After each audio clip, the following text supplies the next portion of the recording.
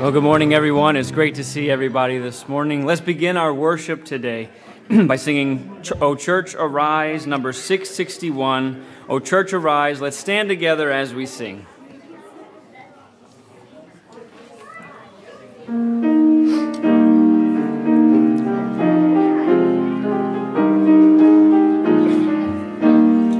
O church, arise and put your armor on. Hear the call of Christ our captain. For now the weak can say that they are strong in the strength that God has given. With shield of faith and belt of truth, we'll stand against the devil's lies. An army bold whose battle cry is love, reaching out to those in darkness. Our call to war, to love the captive soul, but to rage against the captor. And with the sword that makes the wounded whole, we'll fight with faith and valor.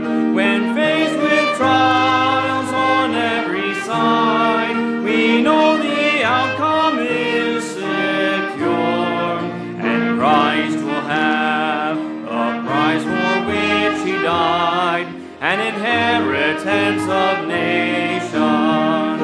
Come see the cross where love and mercy meet, as the Son of God is stricken.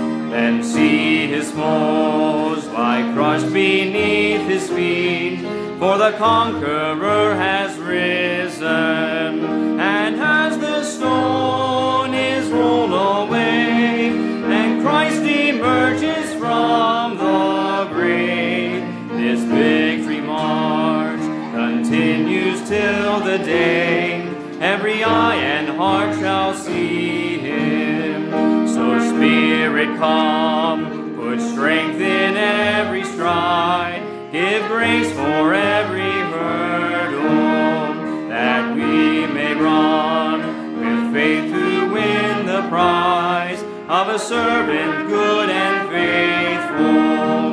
As saints of old still line the way, retelling triumphs of his grace, we hear their calls and hunger for the day when with Christ we stand in glory. Please remain standing for opening prayer. Okay, let's pray. Heavenly Father, we come here this morning, Lord, to worship you, Lord, and to praise you, and just to lift your name up. And Lord, on this day that we remember our mothers, Lord, we would just ask your blessing on all the mothers here today. We acknowledge the sacrifice and the strength and what they do, Lord, and that you have orchestrated it in this way, Lord. You have seen fit that the population continues because of mothers, Lord, and the love and care that they show. And so we just ask a special blessing on each of them today, Lord. We especially think of those who have just recently become mothers, and those, Lord, who are going to be mothers very soon, Lord. We just ask that your care and your love and your grace and mercy would be with them and each and every mother here. And Lord, we just pray for Enric as he brings the word to us this morning, that you would just strengthen him, Lord, and that the Spirit would work through him, Lord, and that we as a congregation would be open to your word, that we would be hearers and doers, Lord, that we would take what we hear here today and live it out by the power of the Spirit. And Lord, we pray for the pastor, Lord, as he's away in Hong Kong, and we know he is having a good time there, Lord, that I'm sure he is excited about what he is doing and, Lord, serving you in this way. And we just ask special blessings and safety on his behalf. And, Lord, continue to be with Elizabeth and the children, Lord, and just bless them. And we just thank you for all you do again in Jesus' precious name and for his sake. Amen. You may be seated.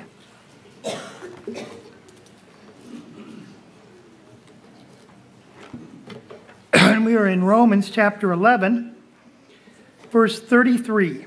We start reading in 33. Romans 11. Oh, the depth of the riches, both of the wisdom and knowledge of God. How unsearchable are his judgments, and his ways past finding out. For who hath known the mind of the Lord? Or who hath been his counselor?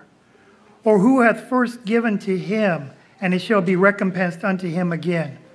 For of him, and through him, and to him are all things, to whom be glory forever. Amen.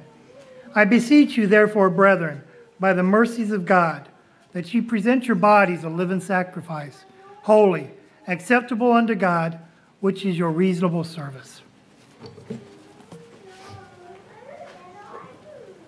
Let's continue worshiping now with number 290 in our songbooks, our song of the month, The Power of the Cross. Let's stand together as we sing.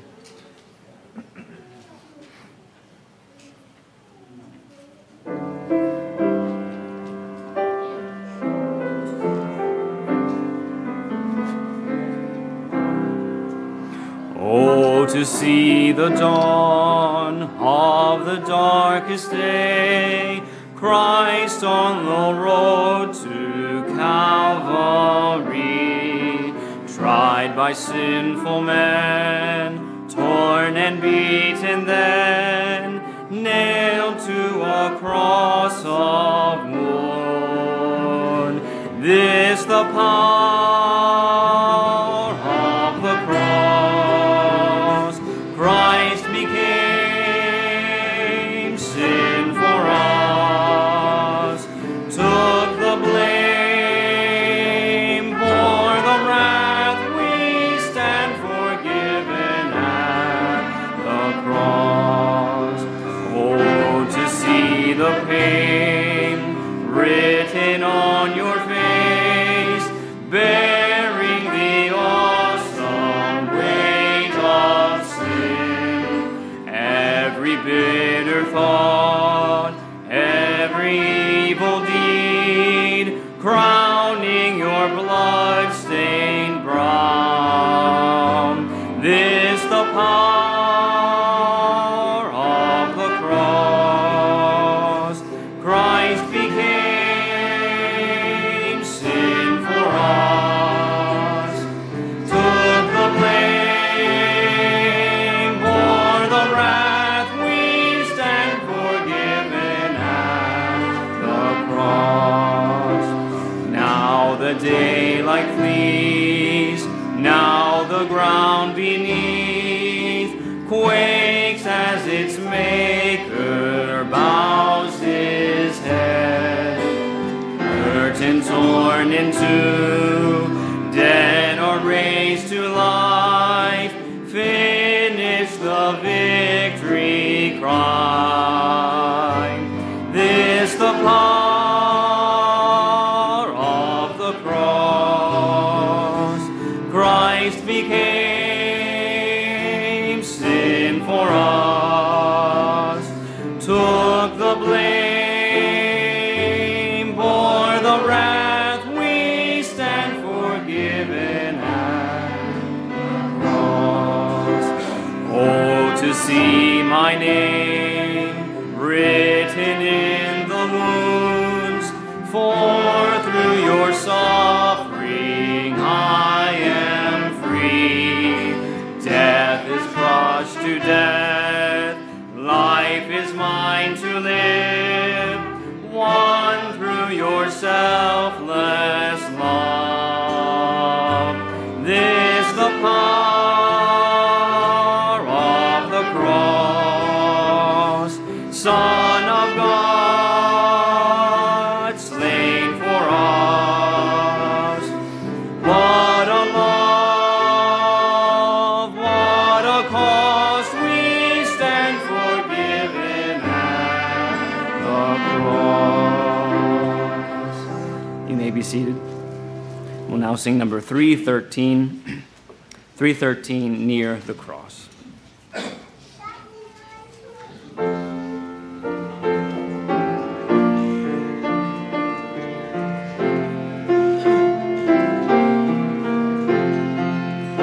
Jesus, King.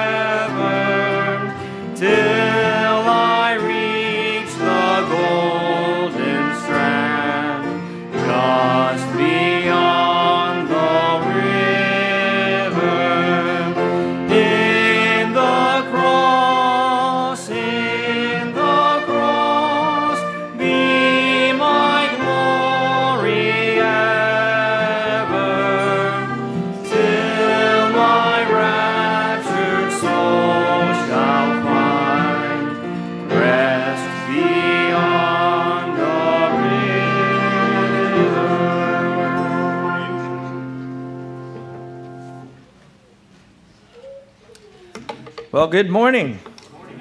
Oh, that's great. Everybody's happy this morning to see some sunshine finally, huh? Well, we can praise the Lord for the cross. Amen. I'd like to welcome everyone and like to wish all you mothers out there a happy Mother's Day. You certainly are a blessing to the church and to your families, and I am grateful for the privilege to be able to lift you all up to the Lord this morning. And pray that you do have a wonderful day today. And hopefully you're going to be pampered a little. Of course, Elizabeth, you're going to have to wait, huh? Well, maybe Jim will pitch in and help you a little. While Pastor Jim's away. I'm sure he would be missing not being here with you. But anyway, just a couple announcements. I'd like to remind you that there is a green slip in your bulletin this morning, and you might want to take a look at that and read through it. It's going to be a family conference. It's going to be held in the Greater Baltimore-Washington Fellowship presents this, and it's going to be held at, I forgot the name of that church, but it's on there. Faith Bible Church. Okay, but consider that, and we might want to get signed up for that. I don't know if did we have a sign-up sheet for it? You need to sign up for the head count for lunch. Okay, so you need to make sure you sign up if you're planning on going so that they can have enough food to feed everyone. So keep that in mind. Tuesday evening we do have MOPS, and we would encourage you to be out for that. And also Wednesday evening, this Wednesday coming, is the men's and women's Bible study. If you have not been to that yet, I would encourage you to come. It is a wonderful time of being able to learn some personal things about God and our relationship to Him. And there are a lot of helpful things there. And in particularly with the men, we've had a great time of being able to share some of the things in our own lives and how God is working that out. So I would encourage you to be there. We will be in the men's group. We will be in chapter 6 of session 3. So if you have the book, I would encourage you to read through that and be prepared. And the ladies are finishing up, I think, their last week of their book that they're doing in the Vine. So if I could have the gentleman come forward for the offering, and we will go to the Lord in prayer. Would you bow with me? Heavenly Father, we are so grateful for your goodness to us, Lord. We thank you so much for this beautiful day that you have blessed us with. And Lord, it's wonderful to see the sun shining again. And Father, we are grateful and thankful for the rain too. And Father, we are thankful for your goodness to us and how you bless us, how you protect us, Lord, and how you provide for everything in our lives. And Lord, we are grateful for that this morning. And we come, Lord, just to give thanks to you and praise to your name. And Father, we lift up to you those who are struggling through issues this week, Lord. May it be health problems and, Lord, just struggles of work. And we pray that this morning, Father, that we would be able to cast them all aside. And, Father, that we would concentrate upon your word this morning and what you have for us, that we could feed upon that, Lord, and be fed and get the nutrients out of that, as Pastor Jim mentioned. And, Father, that we would apply that to our lives this week. So we are looking forward to what you will do in our midst this morning. I pray that, Lord, you would bind away all distractions and that your Spirit would work in our hearts and our minds to focus upon you. And Father, we are grateful this morning for the privilege to be able to lift up and honor the mothers that you have brought forth to us, Lord. And we're grateful for that and ask your special blessing on them today. And Father, I pray that in all things you would be honored through that. And Father, we thank you for the privilege to be able to offer our offerings to you this morning, Lord, that we could give back a portion of how you have blessed us. And I pray that we would do this with a cheerful heart. And I pray, Lord, that in all things it would be used to your glory and to further your kingdom. And we ask these things with a grateful and thankful heart. In Jesus' name, amen.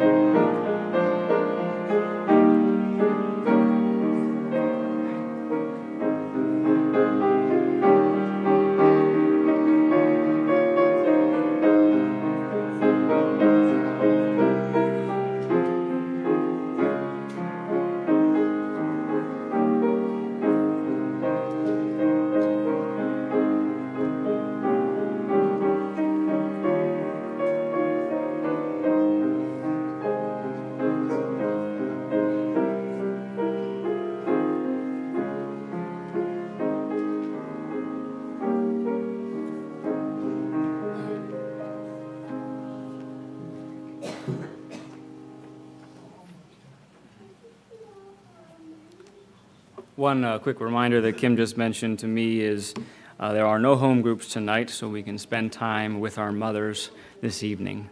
For our final song before the message, we'll sing number 442. 442, I Will Follow. Let's stand together as we sing, and children at this time can be dismissed to junior church.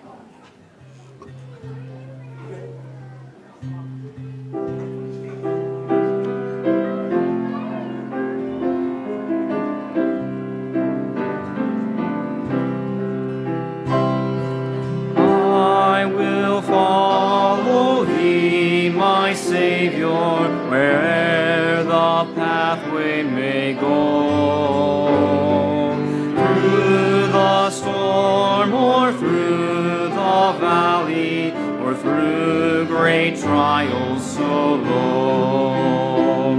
I rest in thee, trust in thee, I place my life in thy hands. I will follow thee, my Savior, lead on, my shepherd, lead on. I will follow for thee, my Savior, though war and strife mark the way. I'm so weak, but thou art mighty, to live through me day by day. I rest in thee, trust in thee, I place my life in thy hands. I will follow thee, my Savior, lead on, my shepherd, lead on. I surrender all, my Savior, I hold no thing back from thee. Every part is thine to use, Lord, living sacrifice be. I rest in thee, trust in thee, I place my life in thy hands. I will follow thee, my Savior, lead on, my shepherd, lead on. You may be seated. And as you take your seats, you can turn to the book of Romans. Book of Romans, chapter 12. I have to confess that when Pastor Jim slated me for this day, I did not recognize that it was Mother's Day. And so when my wife told me that 4 or 5 days ago, I said, oh, too late. So in a very real way, this is not a Mother's Day message. But, as my wife so graciously pointed out to me as well, there are some significant implications that mothers have on our text today. And I think it'll be a powerful illustration for us when we get there. You're there in chapter 12 in Romans. Let's go ahead and read that first verse of Romans chapter 12. I beseech you therefore, brethren, by the mercies of God, that ye present your bodies a living sacrifice, holy, acceptable unto God, which is your reasonable service.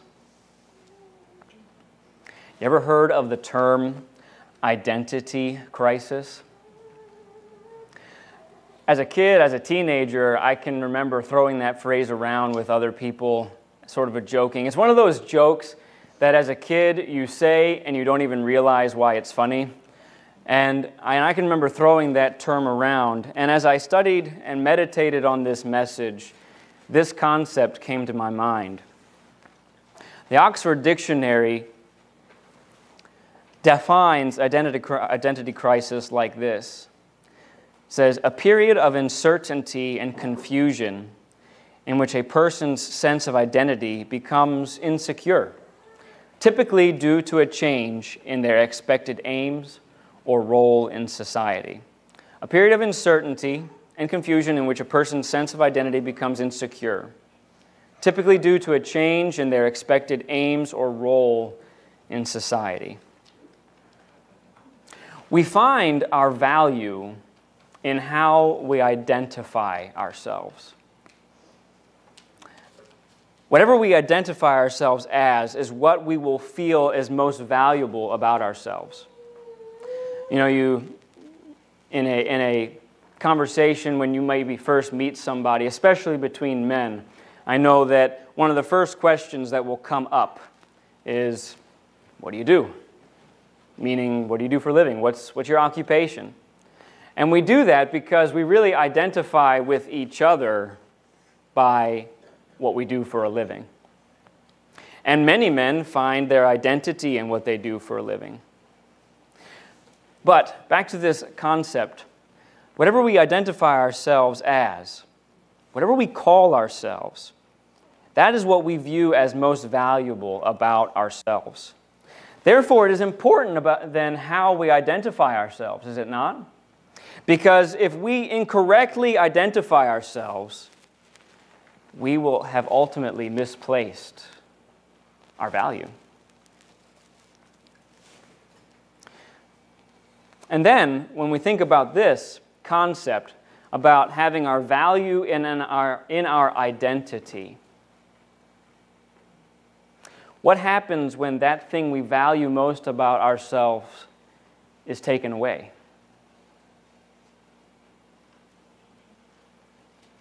Then what?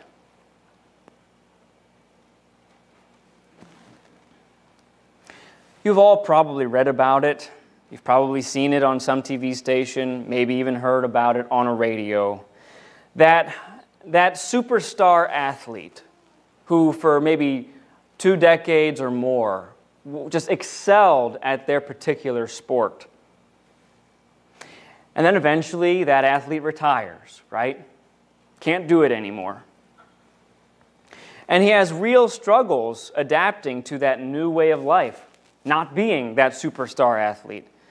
And you can probably think of people who were retired and they came out of retirement, right? They go back at it again because they just can't figure out how to live apart from being that baseball player, that football player, whatever sport it might be.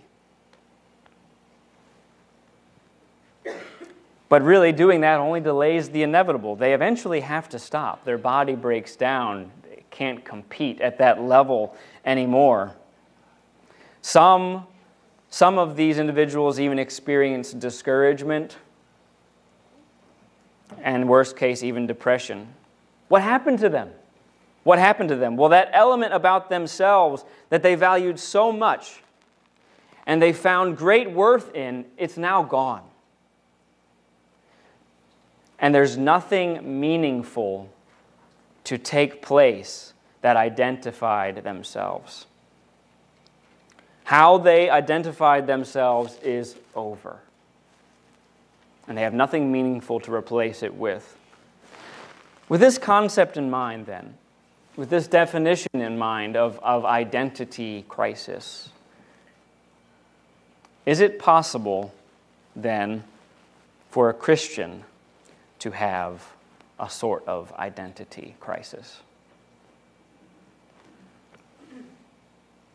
And if so, what does that look like? Let's put it this way. If we, as believers, have valued something about ourselves that ends up being taken away from us, perhaps our role in this world changes dramatically. Perhaps goals that we had now can never be achieved. These types of events and others lead to confusion and instability. Our foundation, even our bedrock, can be shaken. When you think about it, okay, when you think about it, anything that we value about ourselves, anything can be taken from us. Anything that we value about ourselves could be stripped from us in a moment.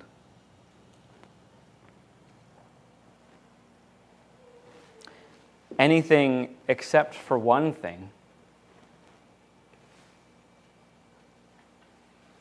If you are willing to accept it, there is an identity that we have, that no matter what, it cannot be taken away from us. Why do I say if you're willing to accept it? Well, I say it that way because when I said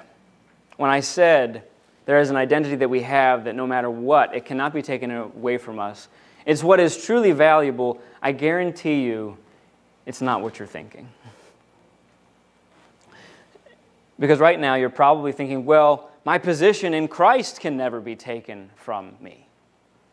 Which you're right. It's true. I'm adopted into the family of God. That can never be taken from me. I belong to Christ. And you're right. But may I suggest that that is God's perspective on us, and we embrace that reality. What I'm calling us to do this morning is how do we identify ourselves from our perspective? Does that make sense? How are we identifying ourselves, and how are we doing it from our perspective? What is our thinking about us?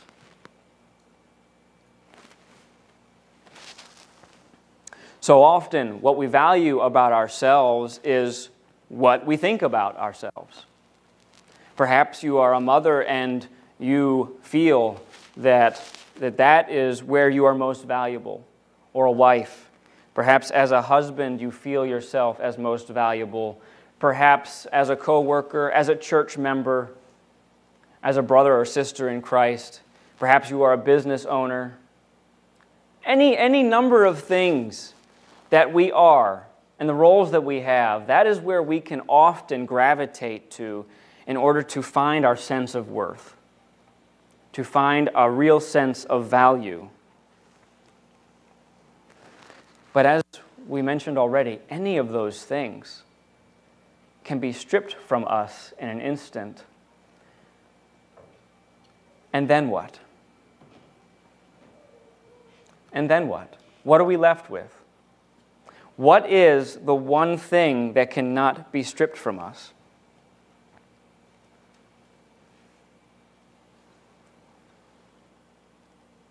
We are asking the question this morning, how do you identify yourself?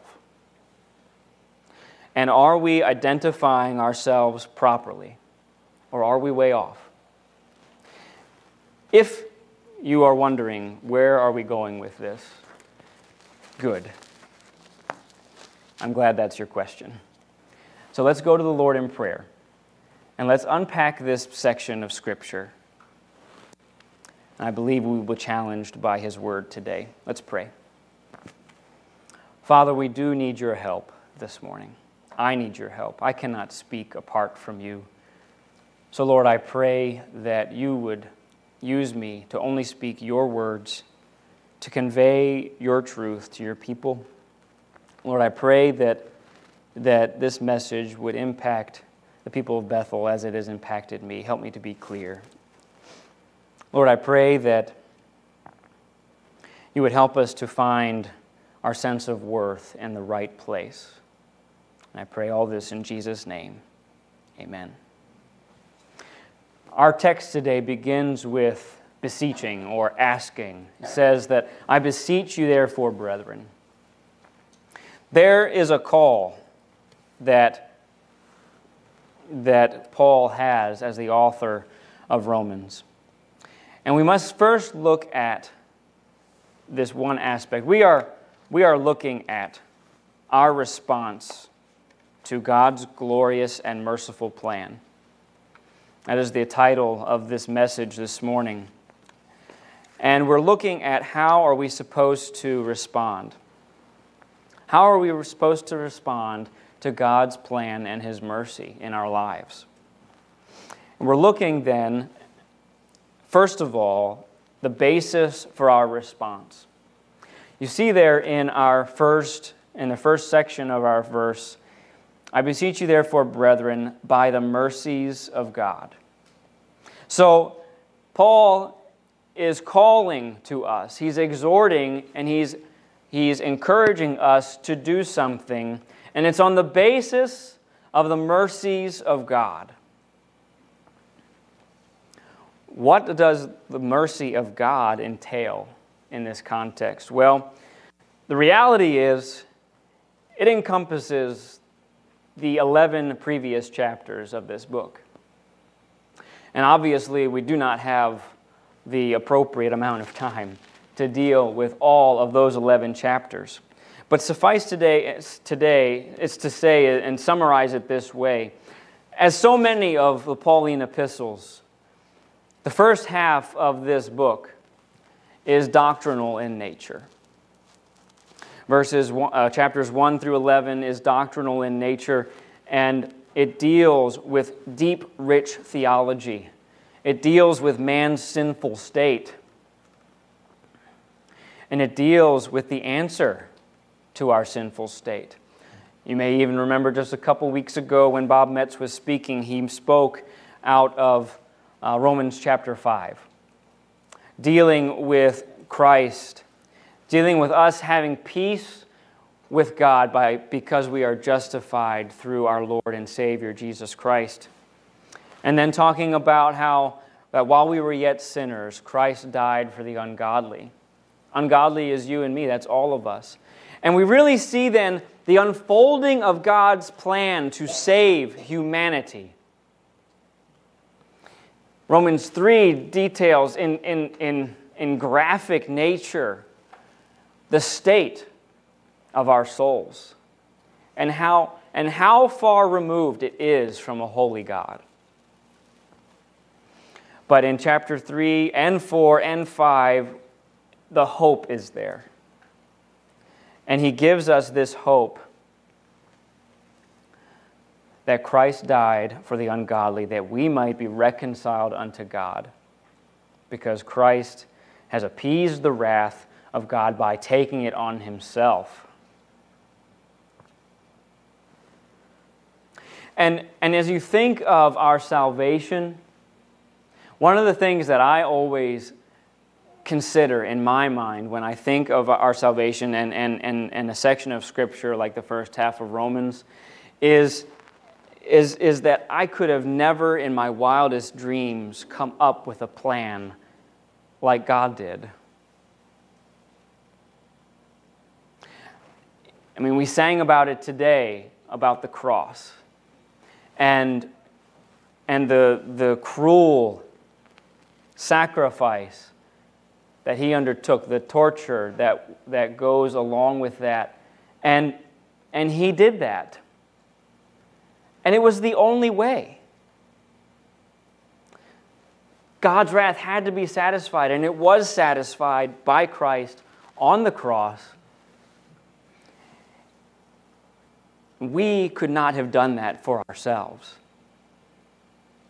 He took our hopeless state and made a way for us to be reconciled to him, and that's out of his love, and we do not deserve it. And when you think about the glory and the majesty of God's plan to save humanity, you just sort of sit back and go, wow, that's amazing. I could have never thought that up myself. Only from the mind of God could that have taken place. And perhaps that's why, no, not perhaps, that is why, at the end of the doctrinal section of the book of Romans,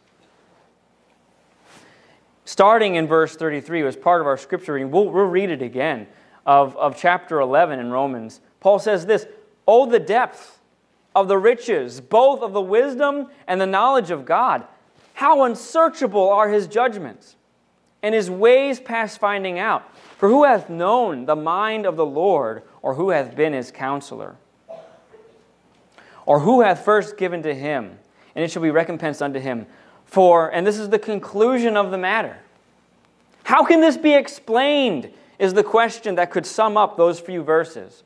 How can this be explained? Well, it's explained like this, verse 36. For of him, and through him, and to him, towards him, that is, are all things, to whom be the glory forever. Amen.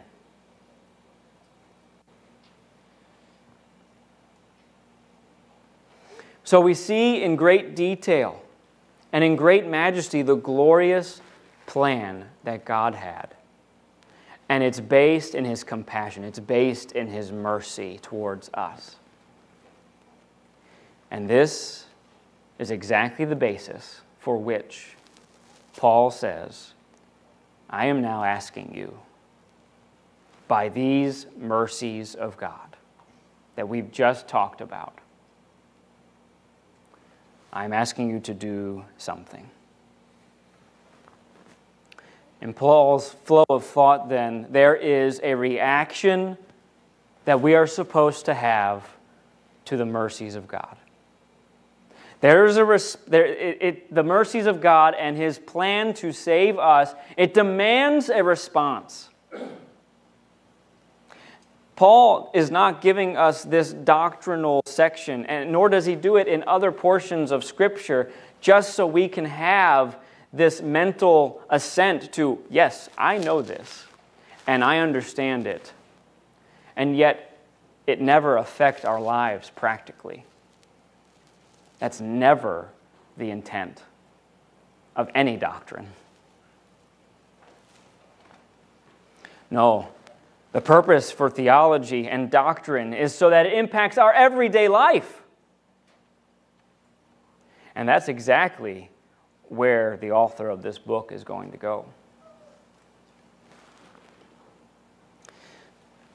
Paul moves to a very practical side to discuss how we are supposed to live in light of God's glorious plan and His mercy. So that is the basis for our response. But now we move then to the quality of our response. The basis of our response, it's God's mercy.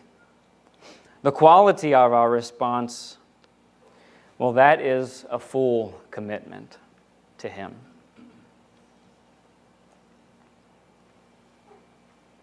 The quality of our response, it begins in our text with a presentation.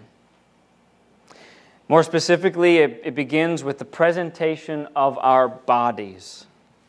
This word, to present, it actually can be found earlier in this same book in chapter 6.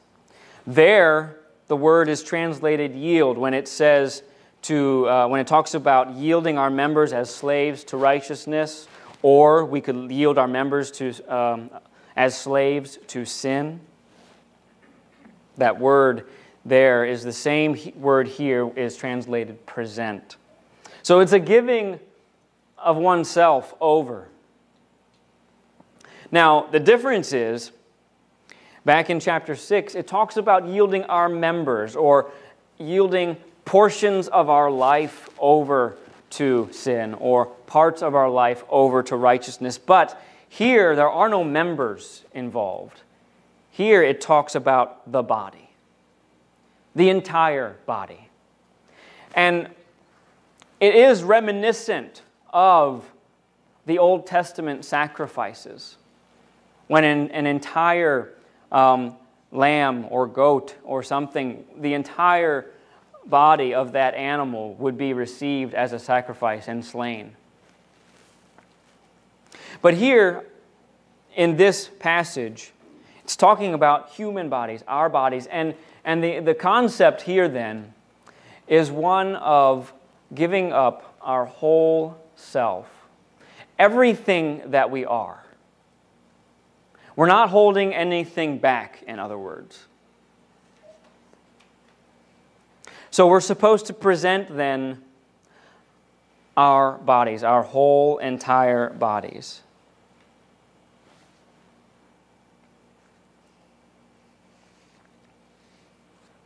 We have this word here then It's that we're presenting our bodies as a sacrifice. Now, this word is not foreign to you or me, nor would it be foreign to the readers of this letter to the Romans. Immediately, when we think of sacrifice, or when they thought of sacrifice, two main things would come to mind, would they not? One, we've already mentioned, those Old Testament sacrifices. Such an integral part of the devotion that God expected of His people back then. And then, of course, the sacrifice of our Savior, Jesus Christ.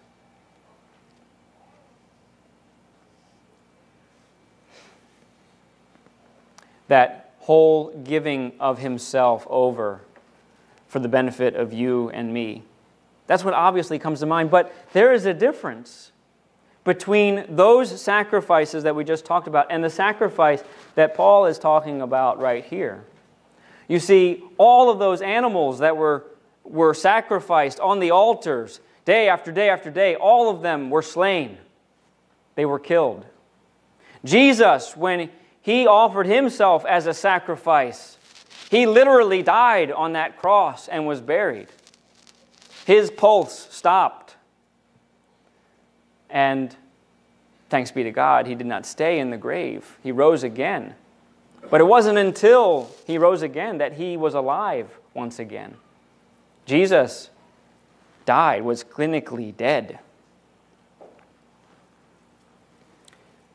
No, Paul is not asking us to offer up our bodies as a sacrifice to be killed. What does it say there? This is a sacrifice that is living. A living sacrifice is what Paul is asking of us. That's kind of a strange concept. When you have in your mind sacrifice means death, and that's what it means over and over again, and perhaps that's exactly what the readers of Romans thought. It's like, wow, this is a different concept. And it is a different concept. A sacrifice that isn't slain, one that keeps living, what does that look like?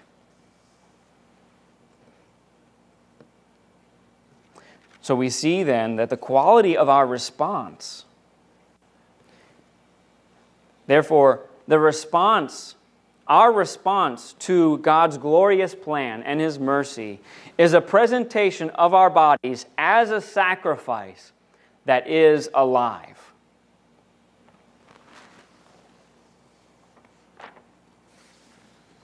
I've been meditating and studying and thinking about this concept for more than months, it seems like. This concept of being a living sacrifice. And as you think about that, so many things may come to mind. But one of the things that obviously has to come to mind, especially on this day, is the type of sacrifice that mothers give on a regular basis, every day, for their children. I think of my own mother, who many of you know, and she half-jokingly says that after I was born, her health went south. I'm her first child, I am the reason that she has all the health problems that she has today. And she jokingly says it, but I can't argue with it either, because she was in pretty good health before I was born, and it's been a lot of struggle physically for her ever since then. And I see that in my own mom, that she gave up her body.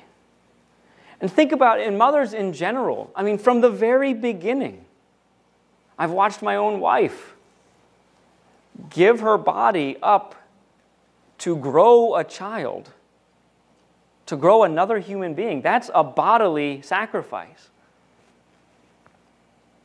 And then after the children are born, and they grow, and they need to be fed more than once a day. many times more than once a day. It's incredible how needy these little itty-bitty people are.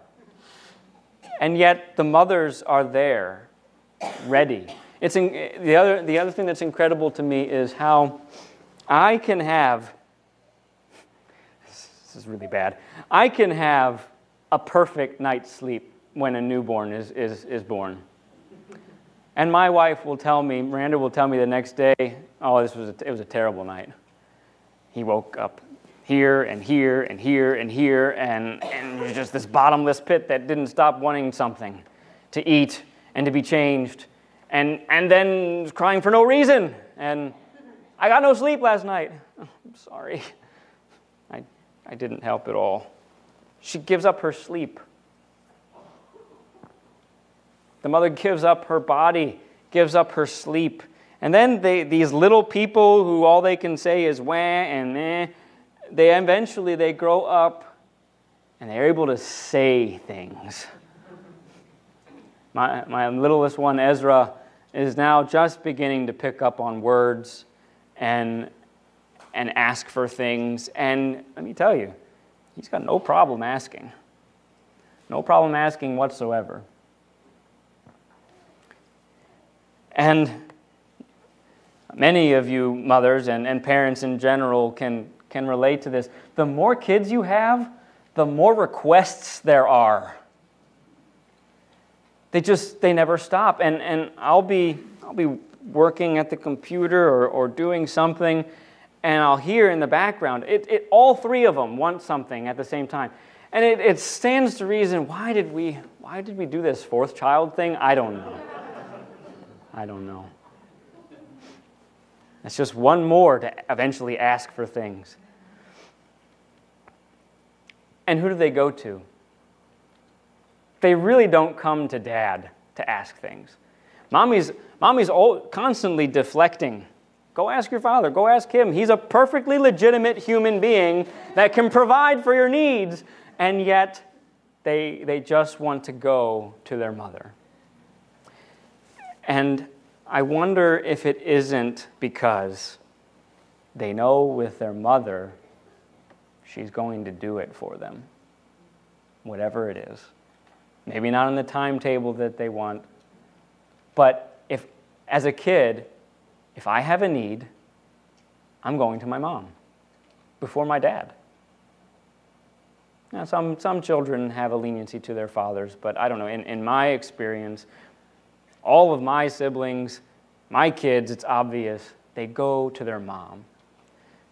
And I think it's because moms are so utterly dependable to come through. So no wonder they keep going to their mother. Because anytime she's needed, she's been there, and she's willing to go the extra mile to meet a child's need. Because she sacrificed in the past, and she's going to sacrifice in the future. To this day, it almost doesn't matter what I ask my mom. She's there, boom, in a heartbeat. She's there to help. Doesn't matter what she has on her plate. That can wait. As she would say, her baby needs me. My baby needs me. I'm going to help him. Mothers are an incredible example of what it means to be a living sacrifice. Living primarily not for the benefit of self, but for the benefit of someone else. And in many cases, multiple someone else's. The other thought that I have been meditating on when it comes to this idea of what it means to be a living sacrifice, a sacrifice that is alive. Really, the implications of this phrase, they have some unpopular ramifications.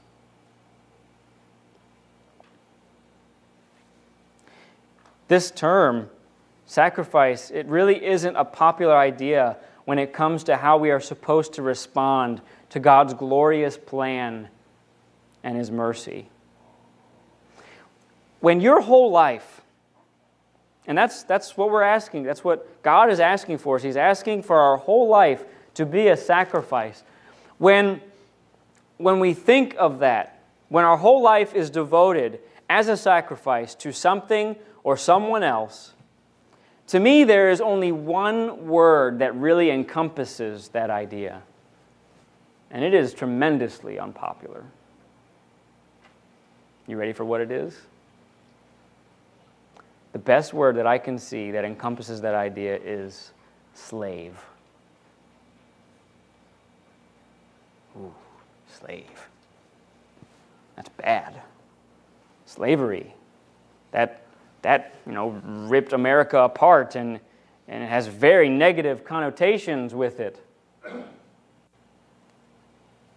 Slave. I mean, as a slave, you have no rights. You have nothing. All you're doing is living for the benefit of your master. That's no fun.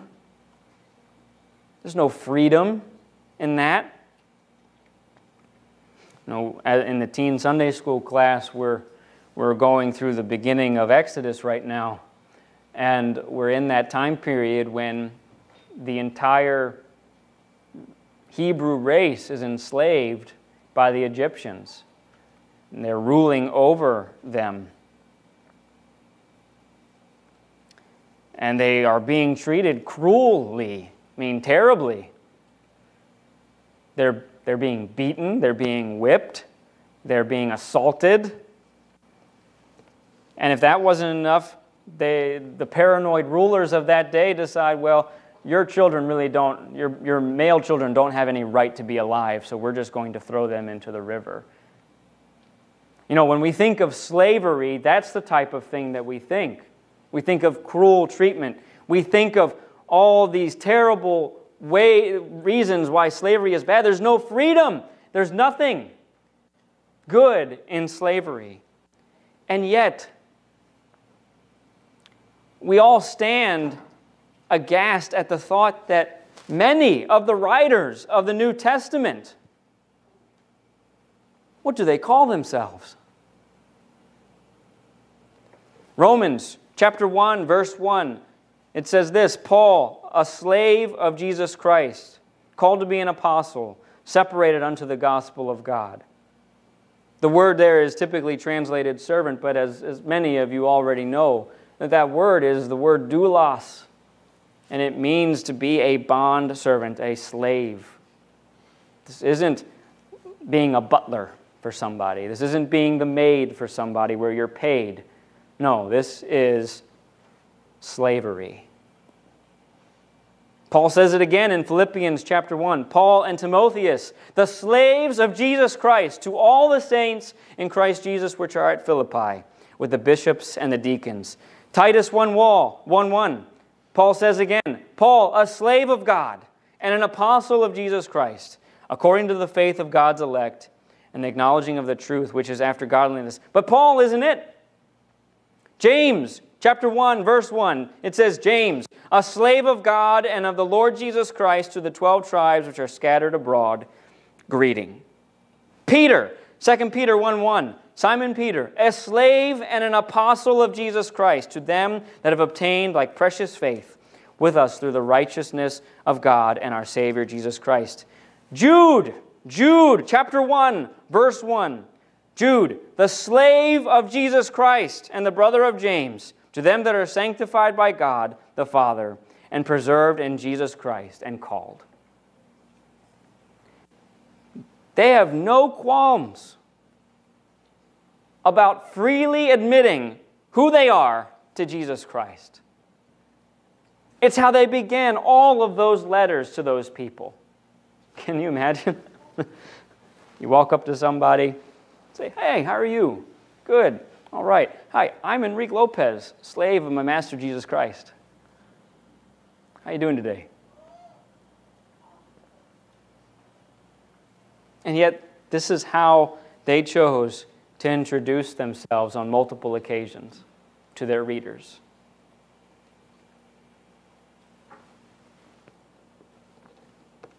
first and foremost, they saw themselves as slaves. And I can think of no better term than that to give us the idea of what a living sacrifice truly is.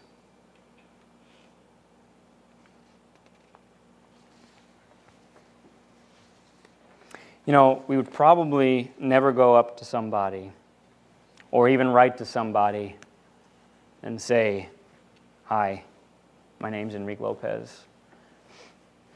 I'm a slave of my Master Jesus Christ." But let's ask a serious question. What if we primarily saw ourselves as slaves? Before our occupation, before whatever roles we have in the home, before all of that, what if before any tasks that we have, before whatever it is that we happen to be very good at,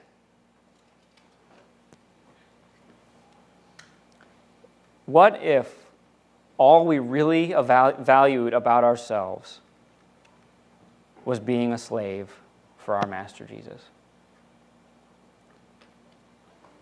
What if, to us, life was just really about being a living sacrifice? Yes, we have responsibilities. Yes, we have roles. Yes, we may have titles. But that's just surface. And when you get down to the real meat of who we are, we just consider ourselves as slaves.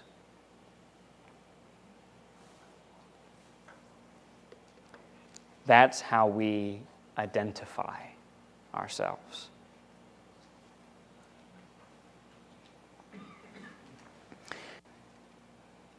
It's so easy, and I see this in my own life, it's so easy to identify ourselves by what we predominantly do and what comes naturally to us and what we're good at.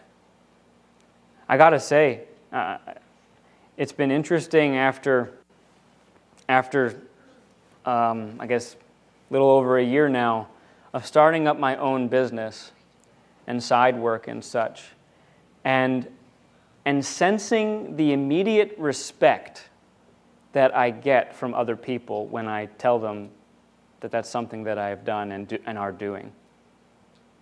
And you know what the temptation is for me?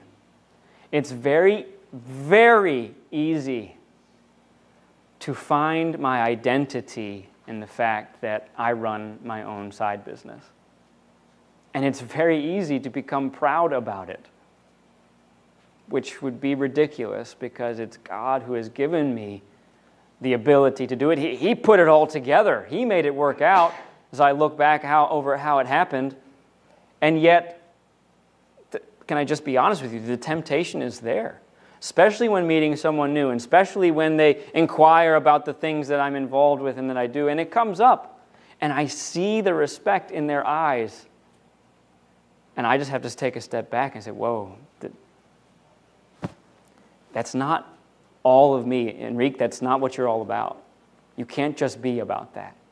Does it take my time? Do I have to be devoted to it to make it work right? Yes. But I cannot fall into the trap that's where I really find the most value about myself. What about you? What are you tempted to identify yourself as? As I look around this room and I think of the members in our church body, I know that there has to be a variety of temptations in that regard. Whether it's being a business owner, which I know there are several here, whether it's that role that you have in the home, wherever it is that you really get fulfillment, that is probably where you are tempted to identify yourself. That's probably where you are tempted to value the most.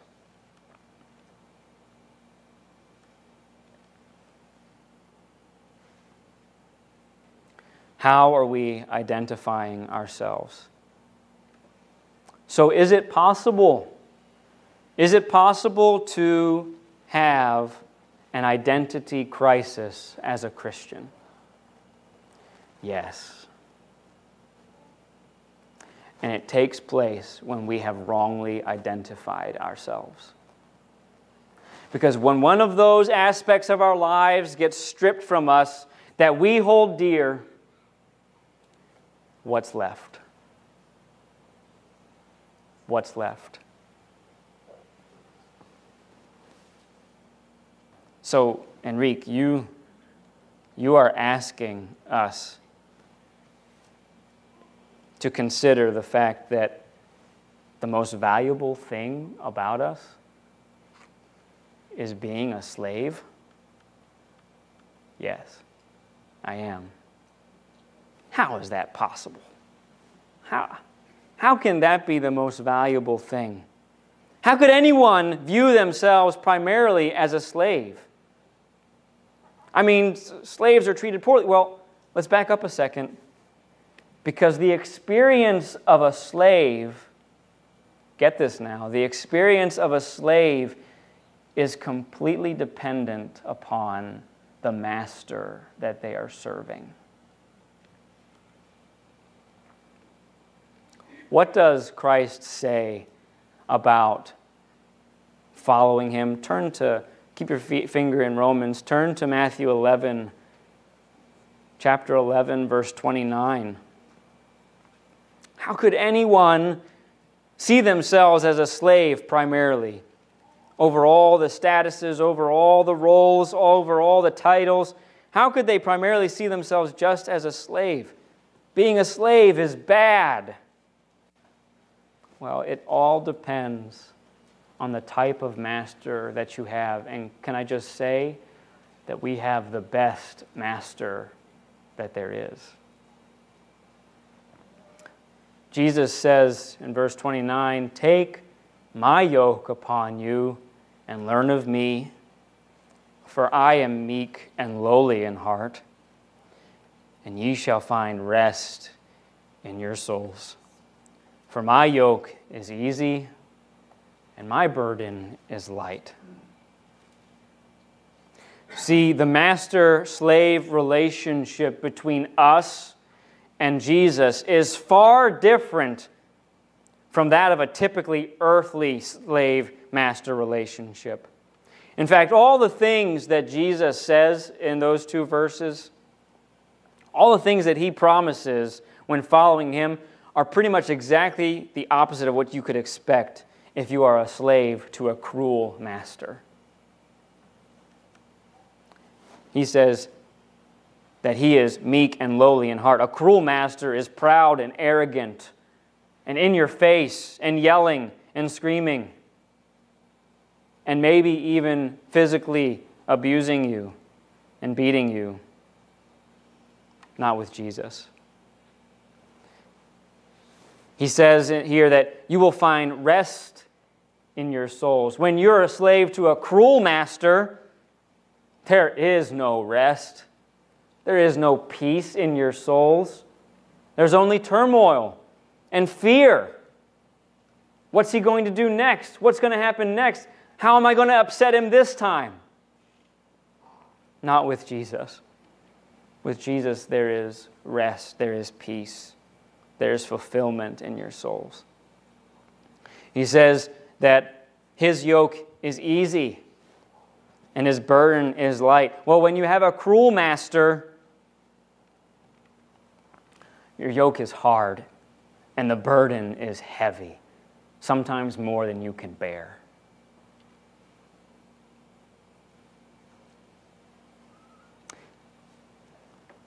So I ask this question. If Jesus is not our master, and we don't primarily see ourselves as slaves of our master Jesus Christ, then who is our master? And it can really only be summed up in a few options. Me, myself, and I. Or, as we even see in Romans 6, sin can be our master. And for someone who is very far gone, and most likely not even saved, the devil is his master. Which master do you want? Because those three other masters, they're cruel. I mean, most of us, if we're honest, I know myself, my natural inclination is I could figure out my life pretty good by myself. That's the natural man. That's the sinful nature saying, I can handle this. But boy, if I had complete reins of my life, if I just took control and did whatever it was that I felt like doing, I'd be a wreck. My leadership would ruin me. Your leadership would ruin you. We cannot be our own masters. We self-destruct when we are our own masters. If sin is our master, well, that's a destructive path to be on. The wages of sin is death.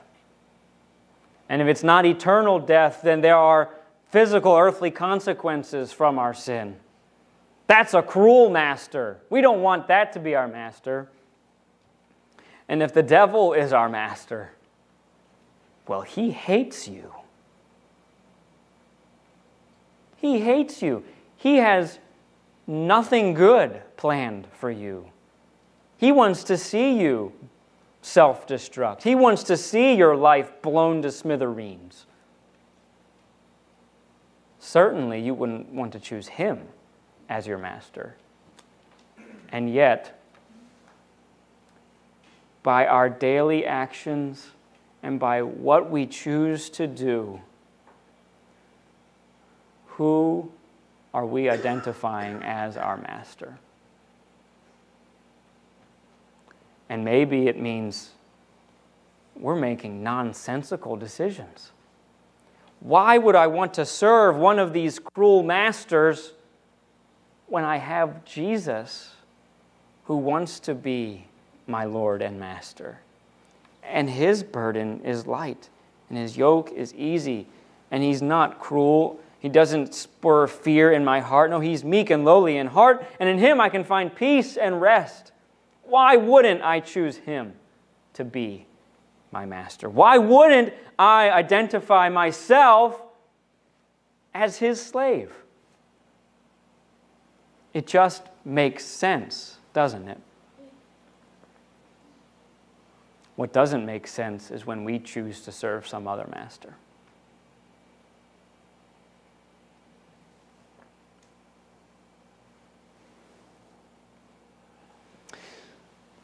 This living sacrifice, then, that is our lives, let's be real specific about this.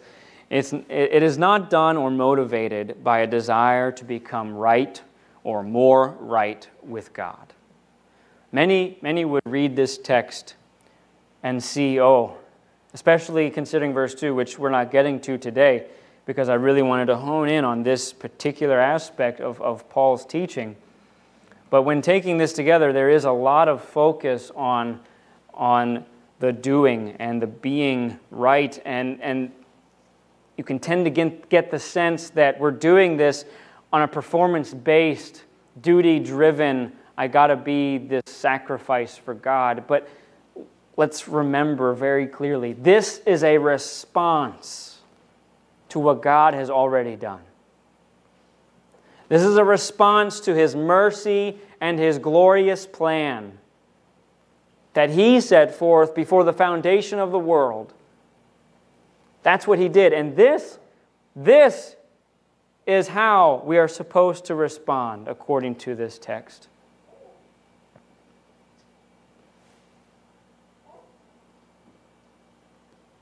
It is done in a response to his mercy. So then, this is a sacrifice, this living sacrifice, this slave ship, if you will, is a sacrifice of worship and praise. You know, there were sacrifices in the Old Testament that were done to atone for sin.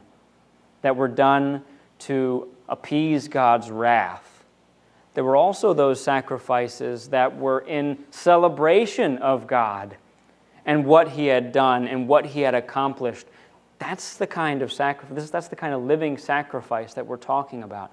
It is a life given over to God that is one of praise and worship to Him. Maybe you've heard of the concept of, well, every day should be a day that's given over to worshiping God. Well, how do I do that? How do I go to work in traffic and then be at work and deal with the drama that's there, and then come home from work in traffic and be home and then deal with the drama that might be there? How do I every day live like I'm worshiping God? That doesn't sound feasible. That doesn't sound like reality. That sounds like pie in the sky. Well, it is feasible when you identify yourself as a slave to Jesus Christ. Because no matter what it is that you're doing, and no matter what aspects of your life you are doing at that particular time, you see yourself primarily not in that role, not in that title, not in that status, but you see yourself as nothing more than His. And that's it. The rest, it's just details. Reality for you and for me is that I am a slave of the most wonderful master ever.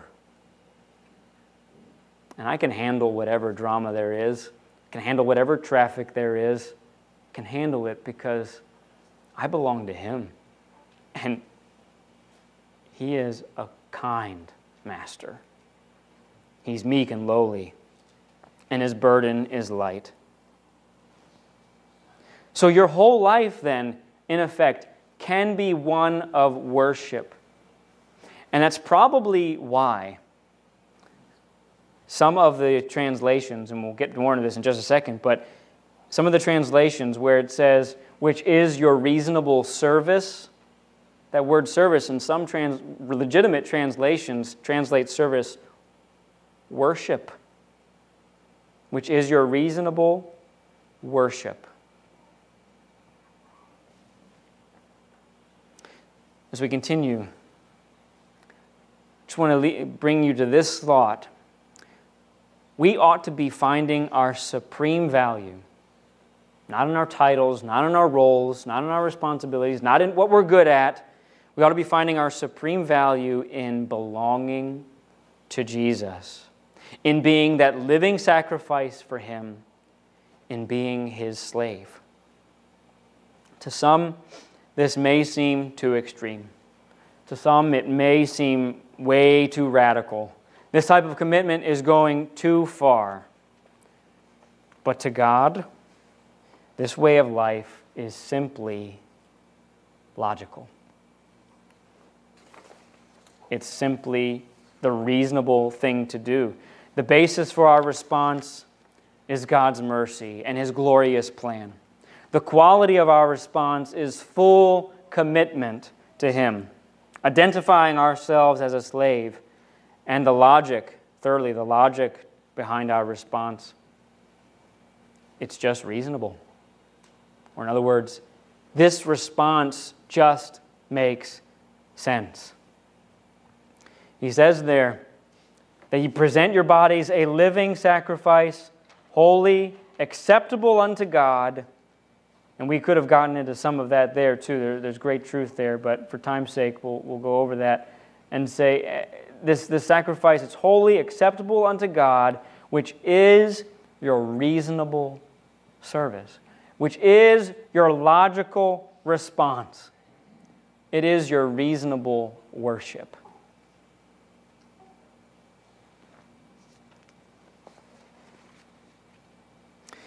This word that is used there for service, which is also translated worship, it's actually used in the Old Testament, in the Greek translation of the Old Testament, when it says that and especially in the commands, when it talks about worshiping God rather than idols, where it says, "Thou shalt not worship them, neither shall you serve them." And this idea of worshiping and serving are linked together very often. Thou shalt not worship them, that's proskuneo in the Greek translation of the Old Testament, and then serve them, that's our word right here, latruo, same word. So this idea of worship and service, they are linked. And that's why we see here then that this word is translated worship. This is then, to sum that up, this is the logical way. This living as a living sacrifice, it is the logical way that you and I display our praise to God. It's by being a living sacrifice. How do you truly identify yourself? What do you see about yourself as most valuable? I leave you with this one thought. We need to find our identity and our supreme value in belonging to Jesus, in being that living sacrifice for Him, in being that slave that belongs to Him, to our Master. Find your identity, your supreme value in being, in belonging to Jesus, in being that living sacrifice for Him, in being His slave. Wherever the road takes you, wherever the path leads you, never, ever forget who you belong to. He is a master worth serving. Far, far better option than any of the other masters you could be tempted to serve. Ask God today. Ask Him, are you correctly identifying yourself? Or, if you're not, are you running the risk of having a sort of Christian identity crisis? Ask yourself and ask God, are you identifying yourself correctly today? Let's pray.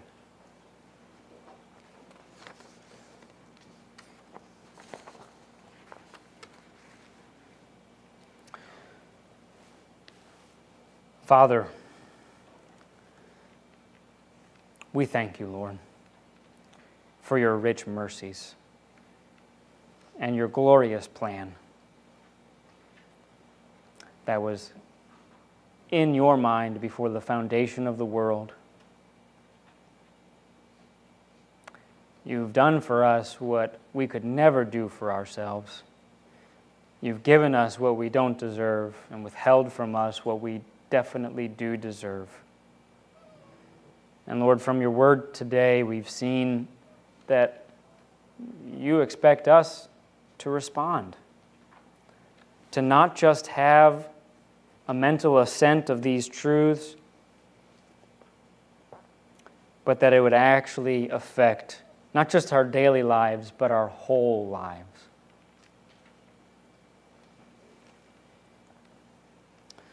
Father, would you create in us the clarity of thought to know if we are correctly identifying ourselves? Lord, help us to recognize that there is no better master to serve than the Lord Jesus Christ. Help us to turn from those other masters that would seduce us. Help us to see the sense, the reasonableness of living this way. Help us to see ourselves and identify ourselves primarily as your slave. We pray in Jesus' name. Amen.